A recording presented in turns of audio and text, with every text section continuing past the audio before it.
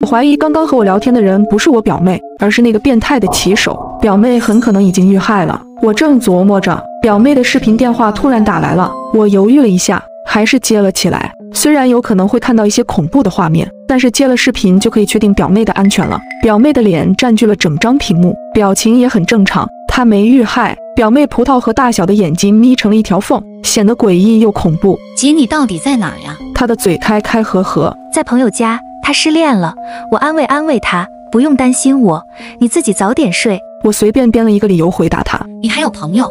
我听姨妈说你可不合群了，都没朋友的。你寝室有个女生特别不喜欢你，还让你吃臭抹布，哈哈，你到底吃了没有？我面无表情地看着他，表妹这才换了个话题。那我今晚要一个人睡了吗？那可不行，我一个人害怕。表妹闹了起来，我皱起了眉，想着找个什么理由敷衍她才好。表妹的眼珠一转，直勾勾地盯着我身后。姐，你身后的那个草莓熊可真好看，能给我吗？什么草莓熊？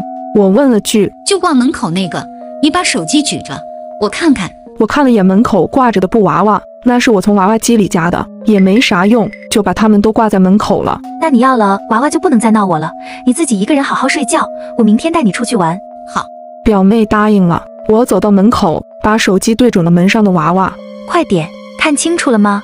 我明天带给你。手机那边却迟迟没有传来声音，我不耐烦地又问了一句：表妹，你干嘛呢？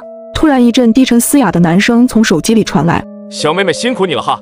我被吓得身子一僵，视频通话里表妹的表情完全变了，恐惧爬满了她整张面孔。手机被人拿远了，我这才看清了表妹整个人，她的四肢被捆得死死的，身上还有几处伤口。我已经帮你找到我姐了，求求你不要杀我，是她得罪了你，是她乱说话，你去杀她吧。一双黝黑的大手温柔地摸了摸表妹的头。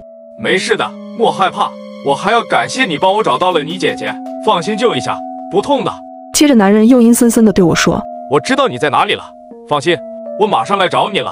奶茶超时了这么久，真是不好意思啊。手机屏幕黑了下来，我冷汗直流。我看向了大门的方向，防盗门的内侧写着门牌号。我们这栋居民楼很老，门牌号不仅在门外有，门的内侧也有。我仔细回想了一下，表妹关门之后，我并没有听见骑手离开的脚步声，应该是从那时候开始，表妹就被骑手给控制了。他和我说了这么多，就是想骗出我的具体位置。骑手现在已经知道我在哪里了，他马上就要来了。他就是个疯子，我感觉浑身血液都凝滞了起来，我几乎无法呼吸。但我知道现在我必须保持冷静，只有冷静才能获得一线生机。我把门锁检查了几遍，只要我不开门，他就进不来。我安慰着自己，刚准备报警，楼上学姐的消息就发过来了：酱汁，你没事吧？那个骑手给我送餐的时候，手里拿着一个脏兮兮的手提袋，一直往外滴什么东西。当时楼梯道太黑了，我就没仔细看。我越想越奇怪，刚刚就打开了门去看了看，他给我拍了张照片，学姐家门口的棕垫上有一滩血迹，真的太吓人了。